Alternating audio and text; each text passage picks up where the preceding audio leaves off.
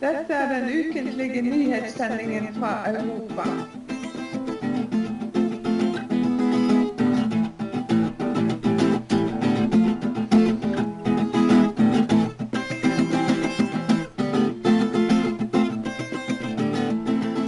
Dette den ukentlige nyhetssendingen fra Europa. Every day they used to business, sitting there for magic potions, destroying me friends, stealing his phone.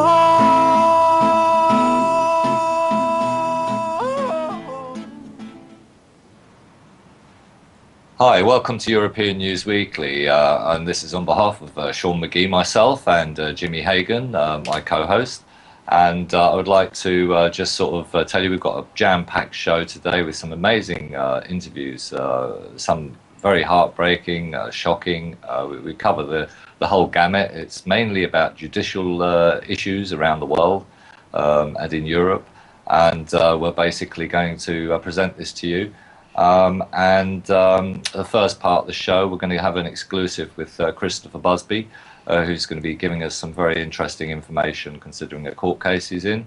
The second part of the show, we have the nuclear resistors in, an editor, Jack, who will be coming along to tell us all about prisoners who are activists and how they support them. And on the third part of the show, we have some amazing testimony from Emma and Amanda Kelly, the sisters of allegedly murdered John Kelly. John Kelly, yeah, sorry.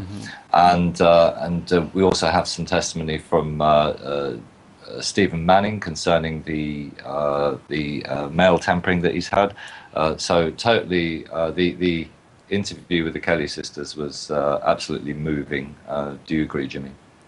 I'll tell you what, I was tearful through parts of it, and I don't know, it might come out in when I actually put in my little bit. I think at one stage I got to put in a little bit, and I think, yeah, it was moving, Sean, I have to say.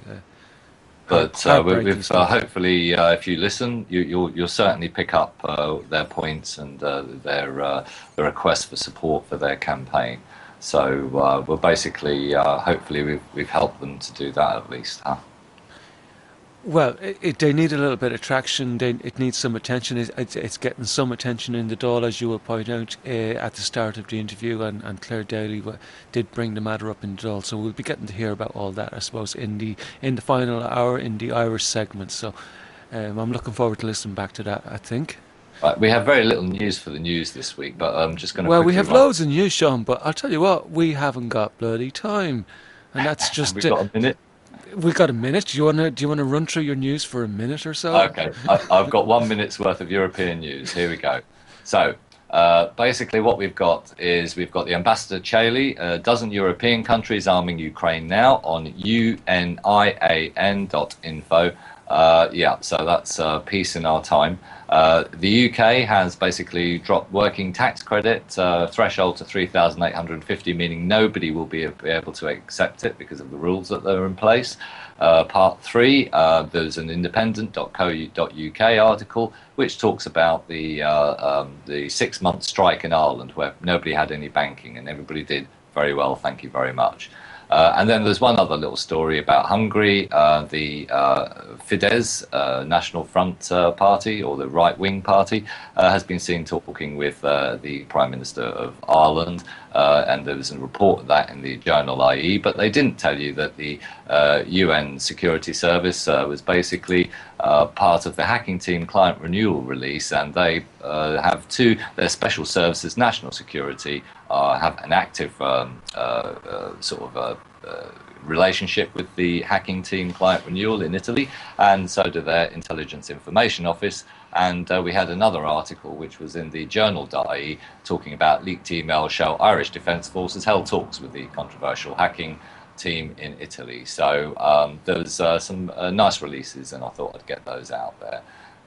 So I would say also heads up to AD Roche, whose 60th birthday yesterday, for Chernobyl Children International. Please go over there. They're trying to get volunteers to help them with the Belarus projects that they have. Right, how are we doing, Jimmy? We're not too bad, so I might get to touch a little bit on some of my news. So we've got Sure. secret emails reveal the risk to water in Sussex from fracking was known by officials, and the risk that drinking water in Sussex could be contaminated by fracking chemicals was known by the government for more than a year ago. Also inspired by Greece, UK public wants its own austerity referendum by the op-ed journalist Michaela Whitten, and basically there's a referendum. They're calling for a referendum, and you can sign up to a petition over at https:// u.38degrees.org.uk petitions, and if you look for David-Cameron-call-a-referendum on further austerity, basically you'll find it. In Spanish news also, like the big fines coming for people who are going to be taking pictures of policemen doing their job, beating up people on the streets. So we don't really have time to get into these stories today, unfortunately. And I did pick up on one. Not even the one about Seymour Rocks being cracked down by Facebook or any of those stories. We can't cover anything, but we have a full story. We have a full show anyway, which is not so bad. And also a big shout out to the Belgian town of St. Giles, who have called their town a TTIP free zone, as talks are scheduled to begin right beside their town on the July the 13th. And I think basically I had a story on Finnish schools, and we're not even going to get there. That was a very, very interesting story. So that's my European news roundup for this week, and I have to keep it short. So Sean, what do you think we should do? Should we just get on ahead with the Chris Busby interview, which was done just within the last hour? Get an update on the test veterans. Do you think that would be a good idea? And we might have a minute to spare before we get the Extinction report from Kevin Hester for this week. Okay, I think we should go for that, and certainly that this report from Chris is quite interesting, and we did get to talk a little bit about the situation in the UK and what's going on there. So with all the other news that the UK is coming out with, this is a little background story that people are missing. Okay, then, here we go. Hi, this is European News Weekly, the first hour podcast, and we have Chris Busby here. He's just very kindly come along to basically answer some inquiries we were having about the ongoing nuclear test veterans case in the UK. He's in a supportive role there for the complainants, and I would basically look at some of the history that Chris has had with this situation that's widely on the internet, and he's been certainly, shall we say, he's been obstructed, and he's won a lot of cases from my research, and he's basically been obstructed in other cases quite in obvious ways sometimes. But that's kind of my impression from the information that's out there, and obviously you can go and track down this information yourself, avoiding sort of pro-nuke Chris Busby websites. Chris, with that, would you like to give us a little update on this court case that you're a part of, please? Okay. Hello, Sean. The thing is that I am representing two of the appellants, two of the test veterans, and a company called Hogan Lovells International are representing the majority of them. And our case is completely different from the Hogan Lovells case. Our case is essentially the one that was kept out of the earlier hearing in 2013 because Hogan Lovells didn't rely at all on my evidence, and the evidence was not looked at. And then there was an appeal. And one of the outcomes of the appeal was that that the whole case was remitted back to the first tier for a completely new hearing. So it all has to be heard all over again. So that was the situation in that upper tier appeal. And then at the same time, though, in the upper tier appeal, the Ministry of Defence argued that I couldn't be an expert witness because I was an activist. Because under English law, they said that there is precedent law to say that people who like me can't be experts because they're considered to be biased. So, in other words, if you go out on the internet, like, well, or even talk like I'm talking at the moment outside the court, and you say, well, I think this is the case, I think the ICRP risk model is wrong and people are dying and so forth, it means you must be biased. Well, this is what the judge found anyway. And so when he remitted it to the lower tier, he made directions to the new lower tier, that's the new case we're talking about, in which I wasn't allowed to be an expert witness. So what happened then was that I stopped being an expert witness and became the representative. So that's like the lawyer, if you like, that argues the case. And I would have to bring in different expert witnesses. But at the same time, following that, my colleagues, my legal colleagues, Robbie Manson and Hugo Charlton, argued, they looked at the law and they argued that he was not right in law, the judge in the upper tier. He was not right in law to direct the lower tier that I can't be an expert for various technical reasons anyway, but they're clearly quite watertight black letter law reasons. So they persuaded me to take a judicial review. So in other words, we're now going to take a new case about whether the judge had the right to direct the lower tier that I could be or couldn't be an expert. So we took that. Anyway, normally that's decided within 6 weeks whether it's okay to take that or not. But this time it went on and on and on and on. But eventually, a few weeks ago, I think no, actually 2 weeks ago, we got the response from the table judge. This is the judge who decides whether the judicial review is allowed to go ahead or not, or even be heard. And he argued, he threw it out. He said it was worthless, that there was no value to it, whatever. And at the same time, he awarded costs to the Ministry of Defence against me, because I'm taking the case now, of 2,750. That was the amount of money they said that they wanted just in order to write to the court and say that they shouldn't, that the case should be thrown out. So in other words, the Ministry of Defence lawyers, they sit down and they write down a load of stuff saying Chris Busby's an idiot and he doesn't know how to do anything and blah, blah. And they send it off to the court and they argue on the basis of that the judicial review should be refused. And so, of course, they won.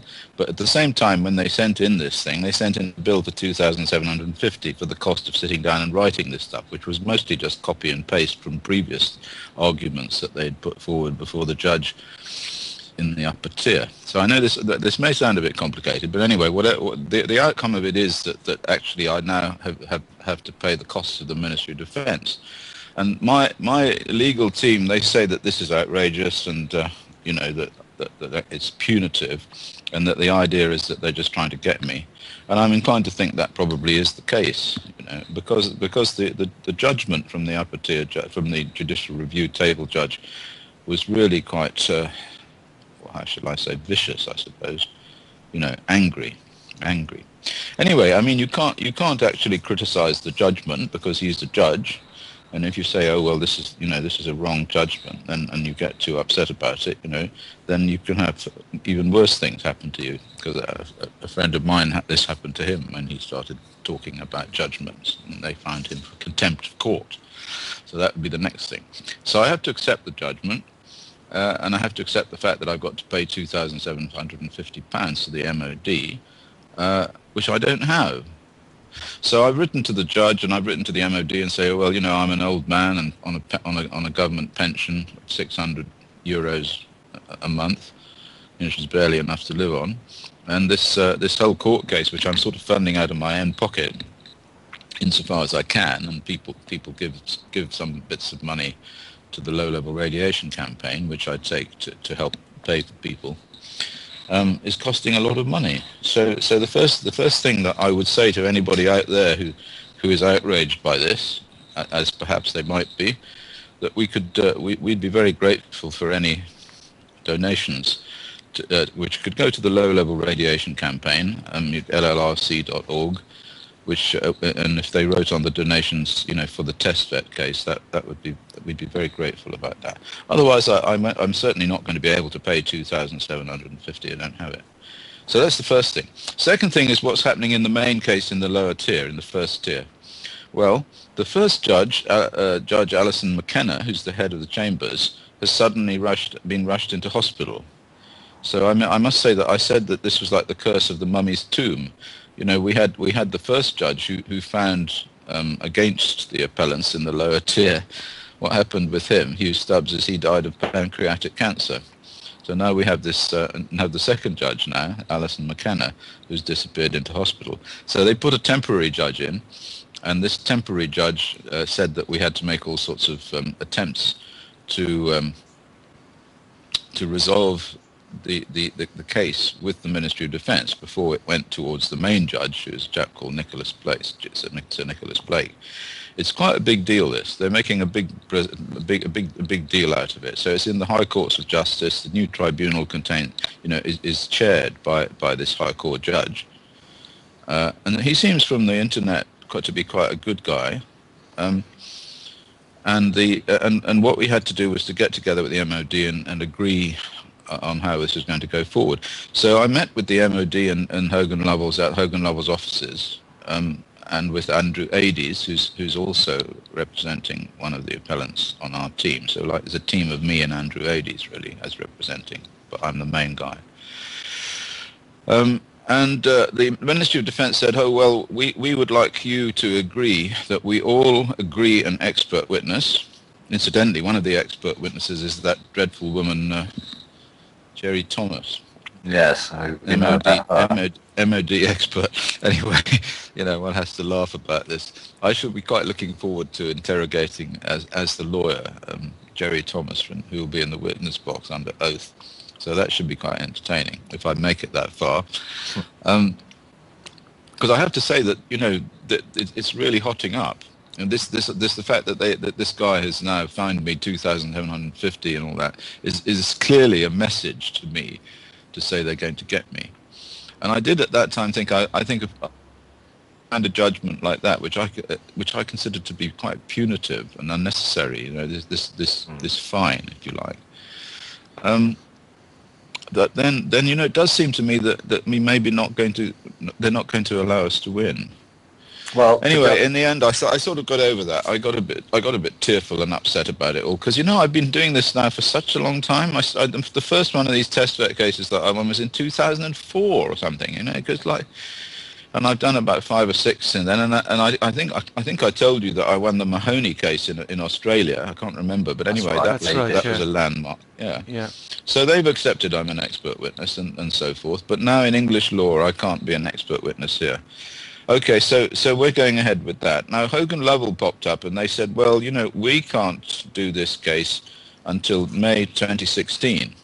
And the reason they gave was because their QCs, the guys who actually stand up there on their hind legs and talk about all of this stuff, apparently they're jolly busy until May 2016.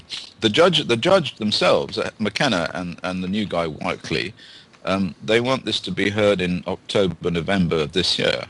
And I can certainly get all my ducks in a row by October, November this year, and I can argue the case myself, of course, with Andrew Ades. So it seems to me, I don't see why on earth Hogan Lovell need to have QCs at all. I mean, they could get up and argue the case themselves. That's not a big deal, really. Well, it would seem, if you were standing back, you might think that the fine and the sort of the way it's going, it's all delay tactics, worn away tactics.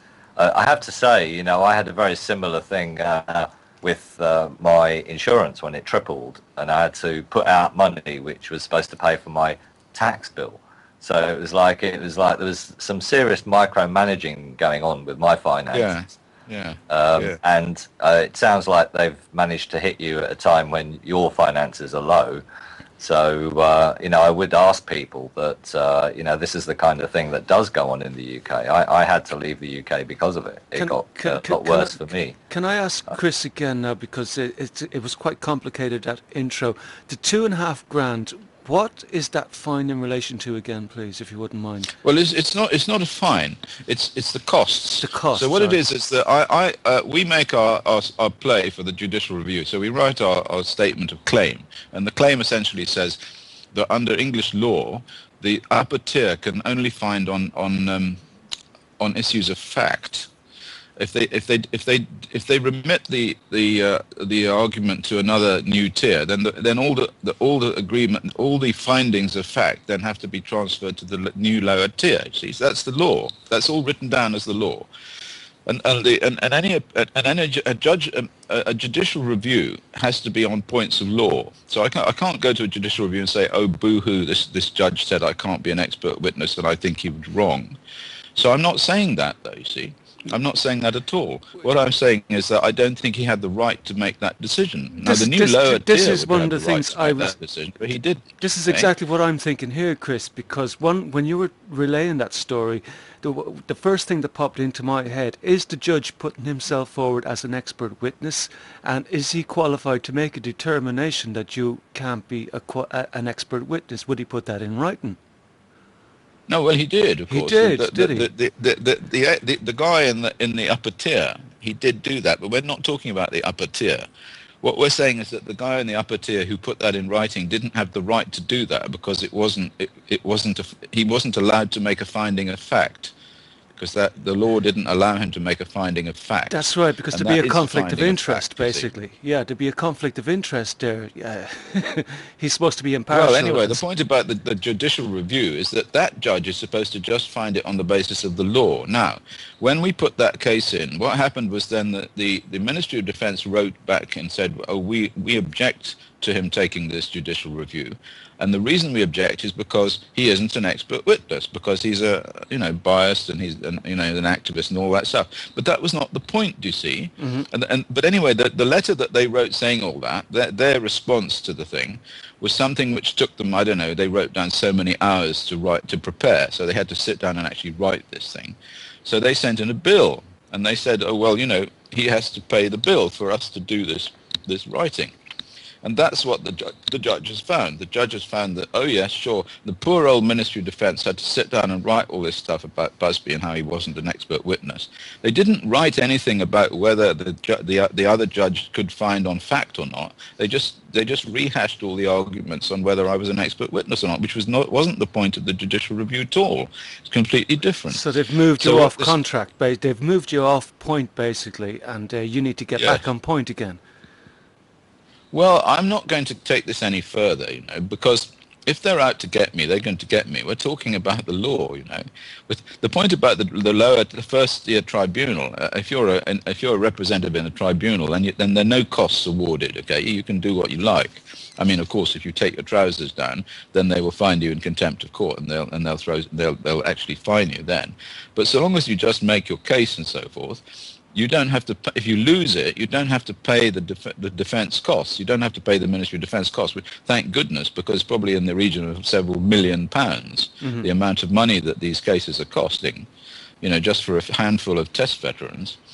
Anyway, so that's the situation. The situation is, costs were awarded against me for the work that was done by the Ministry of Defence in saying that I shouldn't be allowed to take a judicial review. That's what happened.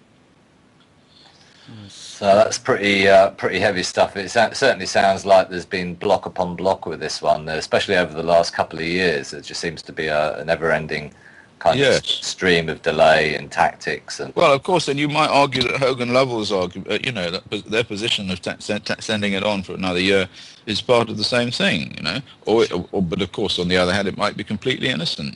They might want to have their QCs to give their position, to make their arguments, and they don't feel that they want to do it themselves. And so since the QCs are all busy on other cases, and these guys cost a lot of money, QCs, and these guys are doing it for nothing apparently. Sure. So they want to leave it off to May 2016. But I can get all my expert witnesses and all that in before then. I can get my expert. I mean, I'm going to call Sawada from Japan. And also, you see, this is another thing. We're going to have to find the costs there. We're going to have to fly the guy over from Japan. And then there's Inga Schmitzfeuerhacker. We're going to bring her over from Germany. They've all agreed to do this, incidentally, these expert witnesses. So, I mean, basically the MOD are crapping themselves, because I've already told them in my initial statement of claim that that's what I was going to do. Anyway, so I've got to get this final argument in by the 16th of this month. That's like next week. Yeah. And then we're going to go into the Royal Courts of Justice before the judge, the new judge this is, in a directions hearing, in which I'm going to propose that we split the cases. So in other words, we do our cases in October, and Hogan Lovells do their cases whenever they like, next year or whenever. Because if we win our cases, and I think we will win our cases unless it's completely absurd, then Hogan Lovells won't have to go into court, because if we can show that there's sufficient doubt about the risk model of the ICRP, then this will reflect upon all of the test vet cases, not just ours. And in fact, that's exactly what happened in Australia. So I went in as an expert witness in Australia, and the argument there again was that the ICRP risk model couldn't be used for internal exposure to particles. And the judge said, yeah, they said that's right. It seems to us that it can't be used for internal radiation from particles. And they found for the, for the widow, for Mahoney. So it's the same. It's exactly the same argument, but in this case, I won't be the expert witness. I'll be cross-examining their expert witnesses.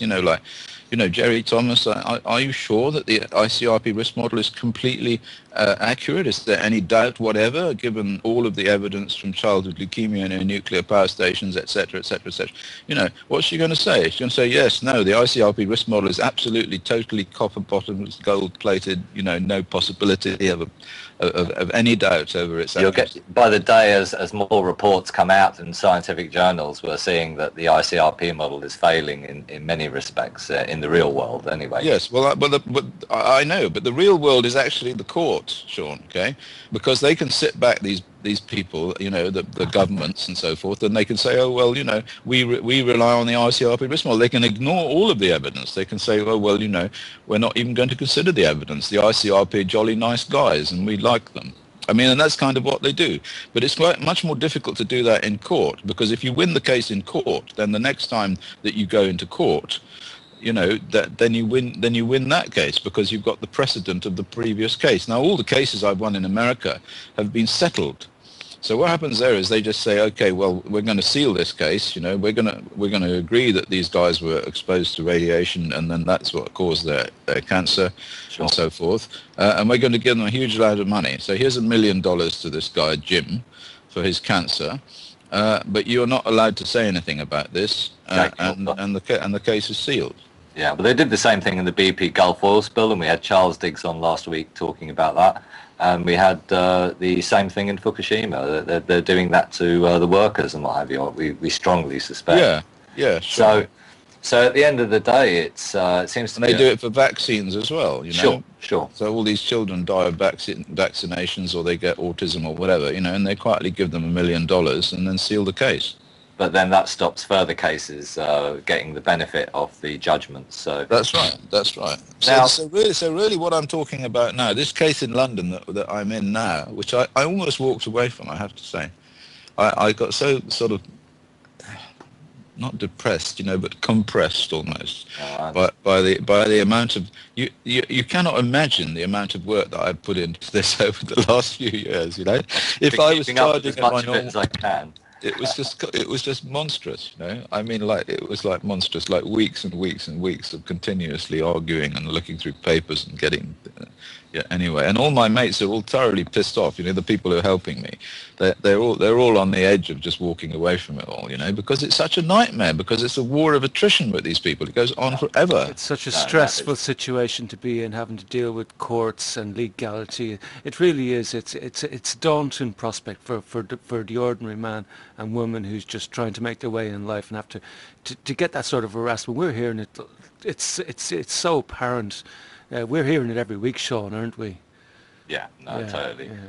I have to say, Chris, to get people, if people are out there listening to this and they're wondering, should I contact the LLRC.org, to make a donation towards this? And You know, I would say to them that that from what I know of you and you know, the work that you're doing, that you really do need support. And to try and give it a bit of perspective here, are you able to talk about and try and let people know just the sort of things that you deal with? Are you able to talk about the case of the missing top secret documents? Oh yes, talk about that. That's going to come back into the court, that one. Yeah. That's right. Well, they pursued us for that document. Andrew Ades, when we were taking the case in the upper tier, we were leaked this document, or at least we were sent this document by an Australian veteran who had been involved in earlier litigation in Australia, and he got hold of it as a result of that, a court case before the Australian Royal Commission. And this document, it gives the concentrations of uranium-234 in the weapons enriched uranium, what's normally called U-235. Now the point is that a major plank of our case is uranium. There's an enormous amount of evidence now that uranium binds to DNA, and because of that, it can't be considered in the same way as the ICRP models it. You know, so that's a real core piece, because of course the bombs are made of uranium, and 99.9% of the mass of the material that fell once the bomb is exploded in Hiroshima or in Australia or in Christmas Island, it's uranium. But the isotope of uranium that's most active is U-234, because U-235 is separated because it's lighter, and of course U-234 goes in with the U-235. Anyway, that's what this document, it gave the concentration of U-234.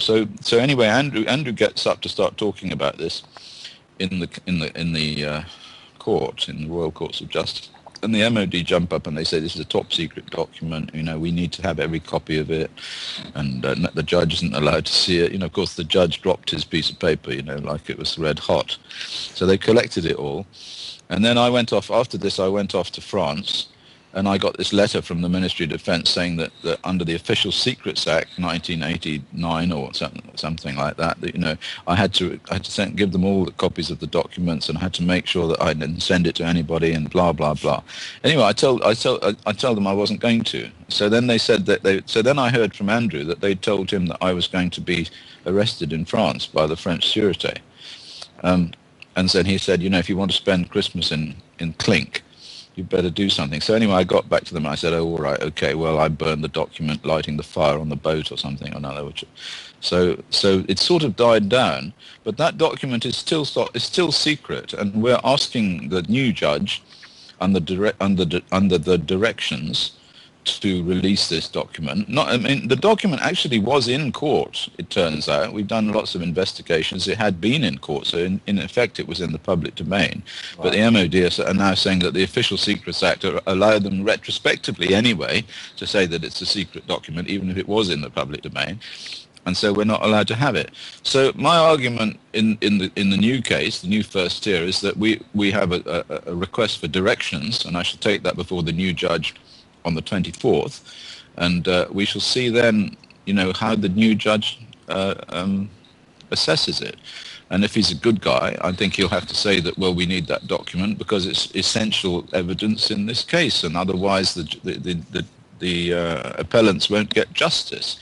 After all, you know, we're saying that these people were exposed to radiation from fallout, and yet there are no measurements of fallout that we can trust. And we're not allowed to see the measurements of fallout that we know they have, because they say it's a secret. Okay, and so, you know, this particular case that I'm in now is like fighting somebody with all of my limbs tied up. Yeah. Because not only am I not allowed to see secret documents that show that these people were exposed to radiation, but I'm not even allowed to be an expert witness because I'm also somebody who goes out and talks on programs like yours.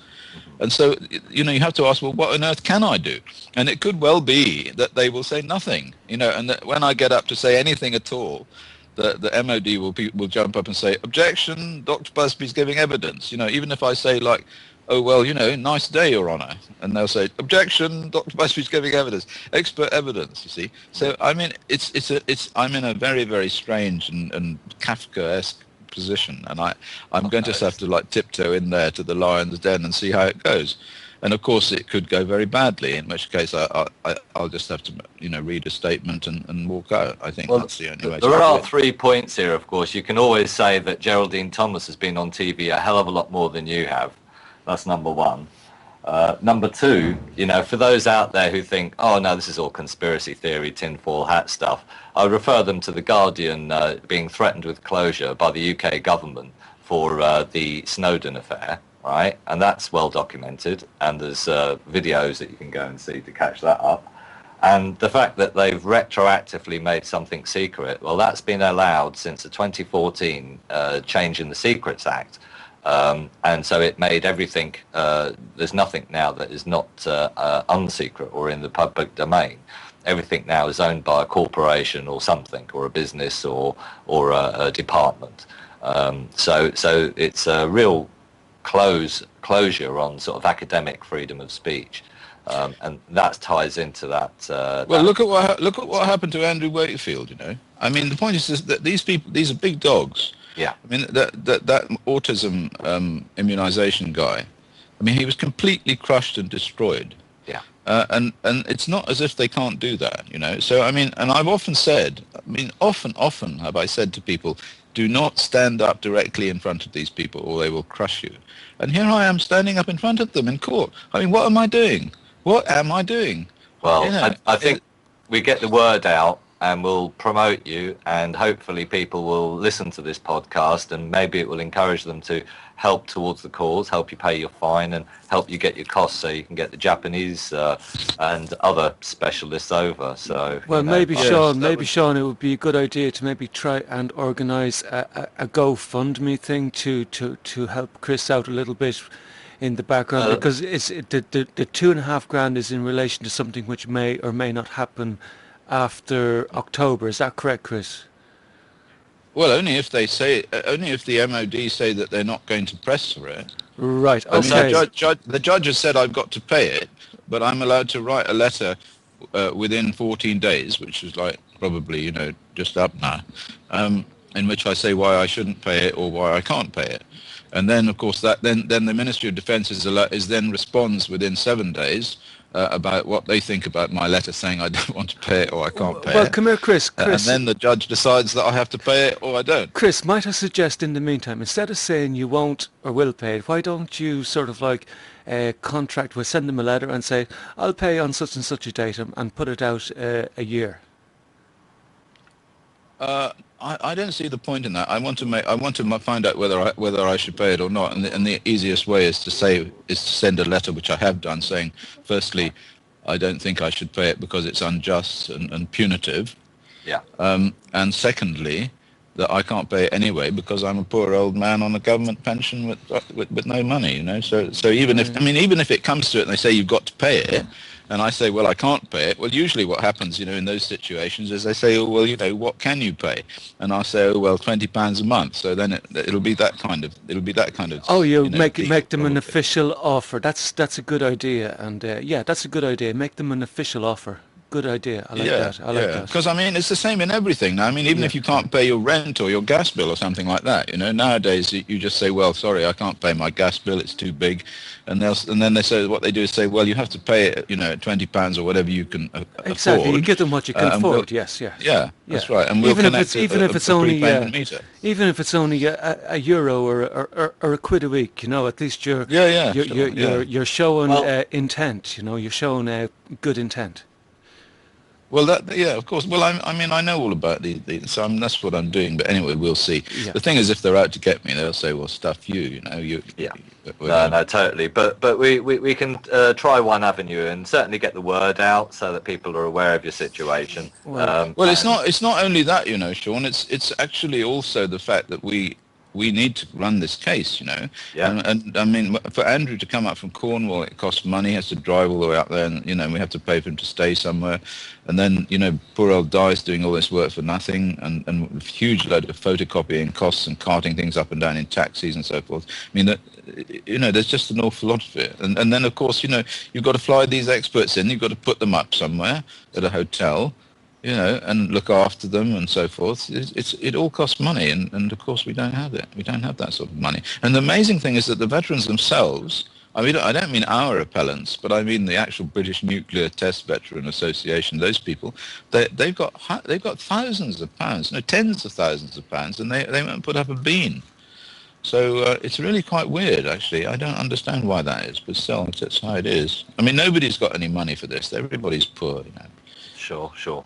All right. Well, we'll get this word about. We'll get this podcast up today, and then basically we'll certainly get the word around all the nuclear sites, anti-nuclear sites, and let them know that that there's problems in the UK. We've given them some evidence that shows that everything you're saying is incredibly plausible. And I think at the end of the day, it's up to people to try and help out in whatever way they can. Because but you see, before an even-handed judge, we can win this case. It's a very, very simple case to win. Yeah. And I mean, we would have won it in front of Hugh Stubbs, as indeed I did. I won it in front of Hugh Stubbs on 5 different occasions. Okay, so for individual veterans, but then we were scuppered. In the big case, and then Hugh Stubbs wasn't allowed to, was unable to tell us why that happened because he then suddenly died. So we're sort of running that through. We're running that again before a new judge, which we hope this judge will be like Hugh Stubbs, will be even-handed and will look. Fingers crossed. Anyway, we really want to get you back on some of your mobile phone research. We know you've been sort of working away in the background on that. But thank you so much for coming, Chris. It's been really great. Okay. Anything you want to say, Jimmy? Yeah, well, thanks, Chris, for coming on short notice. It's great to get an update. I'm just sorry that we don't have a little bit more time and it couldn't be a bit more relaxed, but we're getting ready for a show in just under 20 minutes, and time is of the essence to get this out live, I think, and get it, because we have several interviews to get out live. People need to get their stories out. So I hope we'll hear from you soon, Chris, and thanks very much. Right. Okay. See you guys. Bye. God bless and thank you. Well, there you go, Sean. That was the first part. That was mental, actually, trying to tie that in so quickly before the show. But fair play to Chris. He's a real warrior, and I have to say I've got maximum respect for Chris. Yeah, I know he's definitely one of our biggest fighters. Yeah. He's he needs a lot of support, and he's definitely proved himself in the past to be to be winning these cases, and he gets so much hassle from the sort of Pentagon crowd. He even got one of the Pentagon lot actually contacted the people who are who run people's internet radio to get him kicked off the radio station because they didn't dare have him speak aloud. That'll be over our dead bodies. What do you reckon, Sean? I think People's Internet Radio were the last people to ask to censor something. So fair play to them. Yeah, fair play is right. Yeah, well done, Laurie. Well done, Finn, and kudos where it's deserved. So we're we're on the wire here, and so. I can't remember how the Extinction report was introduced this week. Do you want to maybe just give it a quick little plug there before? Okay. Well, I'll just say basically that we've got Kevin Hester, the Indomitable. He's coming from New Zealand, especially today, all the way from New Zealand, to give us the Extinction report, our weekly or bi-weekly report, depending on what's going on, with update on climate change issues. And reports that have been around in the last week or so. So let's go straight to that. Everywhere I'd like to know, no, I don't know. But everywhere that I go, with my heart and my soul, I will be on my way home. Around the world singing out loud to reach you, girl. All right, I'd like to welcome you to the Extinction report today with Kevin Hester, and we'll just take it straight over to Kevin. Kevin, tell us what's happening with the climate and associated issues, if you don't mind. Yes, good morning from down under, everybody. Today's Extinction report is going to be based on the basic elements of fire and water. We'll start with fire. There's an unprecedented fire season has already started in Alaska and Canada, and it's so far it has burnt 11 million acres. It's an extraordinary amount of burning for this time of or for any time, but for this time of the year. It's a situation that gained explosive intensity this year as global temperatures hit new all-time record highs. And there's an obnoxiously persistent ridge in the jet stream that has delivered extreme heat to Alaska and West Canada. As of about a week ago, there were 652 fires in Alaska alone, and they'd burnt an unprecedented 3.5 million acres. 3.4 million acres of that have burnt since June 18th. So in 3 weeks, we've lost 3.25 million acres of forest that have been sequestering carbon. So all of that carbon has been readmitted back into the atmosphere, and all of the soot from those fires has gone up into the stratosphere and is distributed around the northern hemisphere. But a lot of that is landing on the polar ice caps, which lowers the albedo effect, the reflectivity of the ice, and it increases and promotes the melt. Across the border from Alaska and Canada, there's an outrageous 470 wildfires that have put another 6.4 million acres to the flame. It's, I think it's about double the 5-year average and nearly 3 times the 25-year average. And this is an important detail to look at. This is the exponential nature of the situation that we're in. It's quite an extraordinary situation. And remarkably, New Zealand has sent firefighters up to Canada to help the Canadians and the Canadian Armed Forces fighting these fires. And this is another important detail is that these countries are really well prepared for fires, but they are seeing a level or a quantity and ferocity of fires that they've never seen before, and they're bringing in support from as far away as a place like New Zealand. On top of that, their budgets for firefighting for the year have already been used up, and this is something that we have to consider. We can't they just can't keep inventing money to fund all this. This has a crippling effect on the economies of these countries,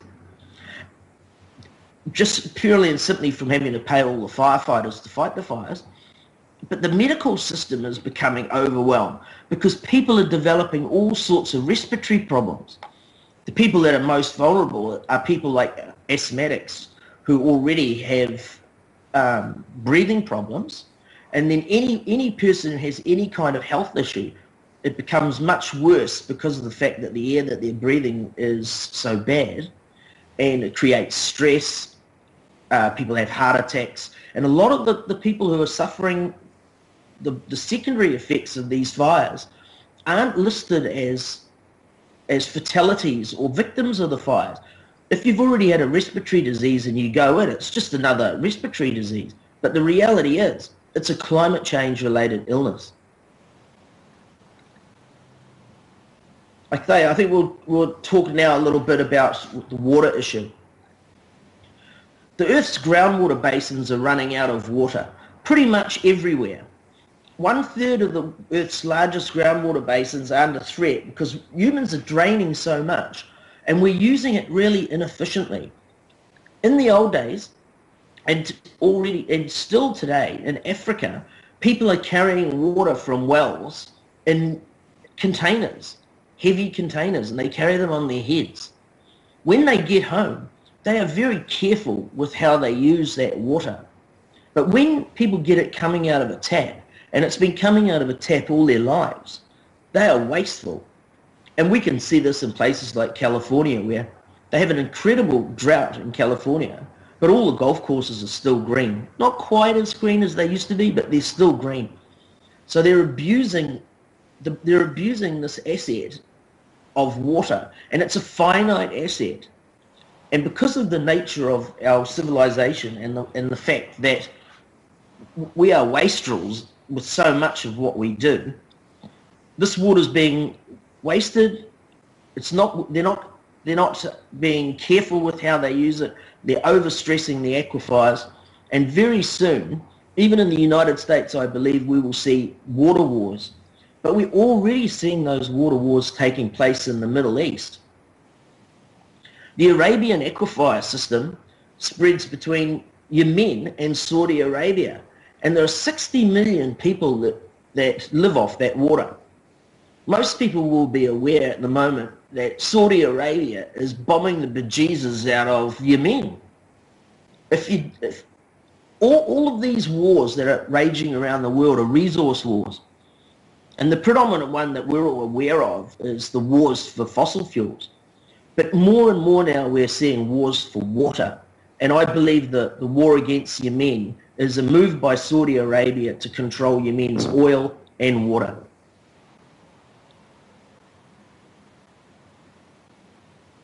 The Baikal Lake in I think it's Turkmenistan, it has 20% of the world's fresh water, and it is turning brackish and having lots of ecological problems. And at the moment, the Russians are having a dispute with their neighbours over building dams on the rivers that come out of the Baikal Basin.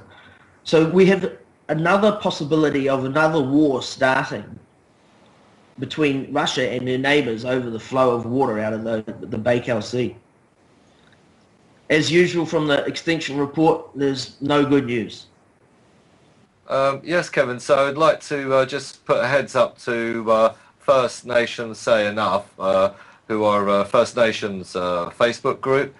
Some of their colleagues and themselves have been either evacuated or not, and obviously have concerns about what's going on there with the fires in Saskatchewan, and I just thought I'd wish them all the best at this very difficult time. I was also hearing reports that when people were being evacuated, like the elders from the tribe, that they weren't being supported with food and blankets when they got to evacuation points, although I think there were other First Nations people rallied around with food and took them to the people. But I just thought I'd mention that. What else do you have for us at all, Kevin?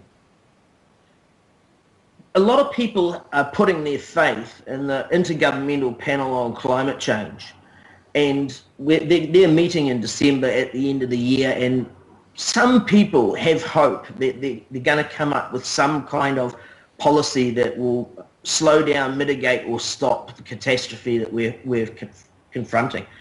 I do not believe that for 1 second.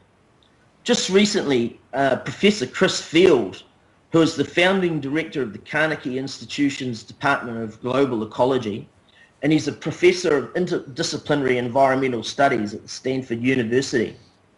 He's the co-chair of the IPCC's Working Group Number 2, and he's the United States nominee for chairman of the IPCC. Now just bear in mind that the United States is virtually both the Republican Party definitely, but the Democrats as well, they're virtually climate change deniers. They've only just barely, and only some of them, accepted that climate change is anthropogenic and is happening.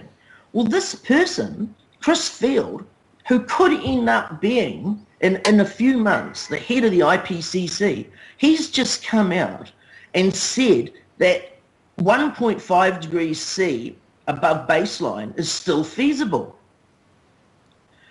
This is complete and utter lies. We're at 0.96 C now, and Shell Petroleum and the International Energy Authority have both conceded that 4C is baked in the short term and 6C longer term. And the person who's just about to take over the IPCC is still talking about 1.5C. This is a very, very big issue. These people are lying, barefaced lying to the planet. And what the problem with them lying, we used to being lied to by our politicians and the people who rule our world. But the trouble with these lines is that we're losing the opportunity, we're missing the opportunity to mitigate and to take some actions that would slow down this runaway train smash that we're all part of. But having these people like Chris Field at the very top of the food chain of the IPCC guarantees Armageddon for our planet. And it guarantees that Paris will fail, just like Copenhagen did, just like all the ones before it. We really need, for this planet, we need a planetary-wide Marshall Plan where we throw every resource available to us at this problem. But that isn't going to happen. And there's the vested interest groups from the fossil fuel industry that are a really classic example of that. There's a world expert called Hans-Joachim Schnellhuber, who's been advising the German government and Pope Francis recently for his recent pronunciations on global warming and climate change. And Schnellhuber has come out and said the only thing that will save us at this stage is an induced implosion of the fossil fuel industry. An induced implosion. What they mean is that we have to force an implosion of the fossil fuel industry. But you and I, we all know that the fossil fuel industry has all the money, which they've made, by the way, from incinerating the biosphere, and they're going to throw every single last dollar they have at maintaining their business model. But it's interesting, sometimes you can see in the background where the experts say what has to be done. An induced implosion has to be done of that industry. And who thinks that's going to happen? I certainly don't. As we can see, a US firm has sued Canada for $10.5 billion over water resources. A company called Sunbelt Water Inc. of California is suing is Canada, basically. The suit is being filed under Chapter 11 of the North American Free Trade Agreement, and that would be NAFTA. Sunbelt says it has been mistreated by the BC government, and this is kind of sign of TTIP to come. Now, there was a couple of other little stories. We've got latest numbers show at least 5 meters sea level rise locked in by the New Scientist, which is kind of pointing to the sort of scenarios that you were mentioning, Kevin. And then finally, the Antarctic vortex, basically, which we've seen in the Northern Hemisphere reaching down as the cold is being bled into the warmer areas of the south. We're seeing that in the Antarctic, the Eastern Australia is actually chilled to the bone, to quote a story from the news.com. So would you like to take us into some of the ins and outs of that situation, especially with the polar vortex that we're seeing in the south there, please? This new scenario of having a disrupted polar vortex in the southern hemisphere is very new, and it's very frightening. Last year we watched in the United States with the meandering jet stream and the Gulf Stream slowing down, and effectively it did stop for a very brief moment. Paul Beckwith from the University of Ottawa has data on that. But we watched this sweep across the United States where we had those incredible snowstorms that shut down effectively large parts of the United States, and everyone was amazed to see that. But now we're seeing similar phenomenon happening in the southern hemisphere, and no one expected that, absolutely no one, because we don't have the same level of emissions in the southern hemisphere. And we haven't seen up until this point the same level of heating, but now we're getting this climate disruption that's incredible. About a week ago, we had a minus 20 degrees in Putaki in the South Island of New Zealand, where on the day it was colder in New Zealand than it was on Mount Everest. And now we have this new phenomenon called the Antarctic polar jet stream issues. Robin Westerner on his blogspot, Robin Westerner blogspot.com, it's called Seymour Rocks, you'll find it easily. He's done a post about it, and I read it, and I was dumbfounded to think that has come completely and utterly out of the blue. Everyone talks or thinks about Australia as being this huge hot continent, and now they're getting blisteringly cold weather events taking place there. If that doesn't worry people, you'd wonder what people were smoking. Now let's get back to the worst case, the scenario of sea level rising. Think Progress brought out a paper a couple of days ago where they said we're already hitting the worst case scenarios for sea level rises. Recent studies have shown that both the Greenland ice sheet and the West Antarctic ice sheet have seen massive increases in ice loss in just the last 5 years. The rates of loss far exceed even those imagined a few years ago. This is a very important detail. A few years ago, they made calculations about worst case scenarios and they've been blown out of the water. There's further evidence that the West Antarctic ice sheet has begun an irreversible process of collapse, in part because it is melting from underneath. So we have this perfect storm of the hot air above in the atmosphere above the oceans, and then because the oceans are a battery and absorb most of the heating, the oceans are heating up and the sea ice is being attacked from below and above. At the moment, the Greenland and Arctic ice sheets are contributing less than 1 millimetre a year to sea level rise, but they have the potential to add 20 feet to 200 feet to ocean levels. And that's depending on whether greenhouse gas emissions continue to rise. Well, A, they are, and B, the clathrate gun has been fired and methane is pouring out of the oceans, which are putting that on steroids. Peter Wadhams did a fantastic presentation, it's called the FEEM lecture, F-E-E-M, on Arctic amplification and climate change and global warming. He brought that out on the 12th of May this year, and you can find that on YouTube. That's a really great presentation. It's nearly 2 hours long, but it'll be the best 2 hours of your life you could spend in learning about this disaster. Yeah, well, thanks a lot, Kevin. That's some amazing download of information, and thanks for your tireless efforts in research. I think we just point out that Exelon this week have been found that they were aware of man-made climate change 7 years before everybody else. So 34 years ago, they had a report in their hands discussing the issues with putting fossil fuels into the atmosphere. And it was basically after 7 years, everybody else got to find out about it, but they kept quiet. And then they funded sort of climate denial groups for the last 30 years. And they've only just recently stopped because they got caught at it. Yeah, so just thanks a lot for your feedback today, and we'll see you next week, hopefully, Kevin. It's been a pleasure again to come on and do the Extinction report. I'd look forward to it coming back again next week, and a week is an incredibly long time in abrupt climate change, and sadly I'm sure I'll have a lot more bad news for you next week. Well, thanks very, very much, Kevin. It's been fascinating, and I think you've hit on all the major topics during the week, so I am looking forward to next week also.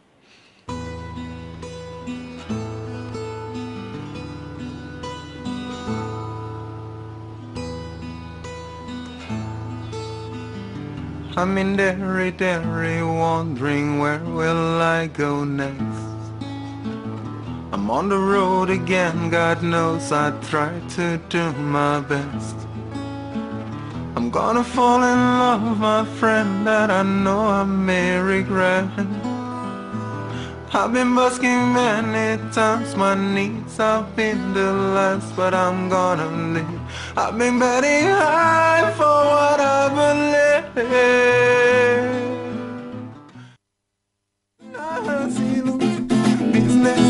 Business, la pontaria, oh, yes, oh, business, la pontaria, business, la pontaria, oh, yes, oh, business, business,